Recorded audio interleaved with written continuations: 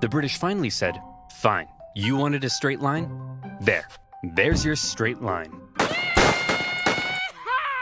And so, the agreement was made. The border would continue directly to the Strait of Georgia. But because the British insisted they keep Vancouver Island, it would then move south through the center of the channel and on to the Pacific Ocean. Finally, the issue of the northwest border had been solved. Hold the phone. Discrepancy detected. Enhance frame, 200%. Enhance. Enhance. Oh, too far. Perfect. Now, show me the exact wording of the treaty. The line of boundary goes to the middle of the channel, and thence southerly through the middle of said channel? But there's loads of channels.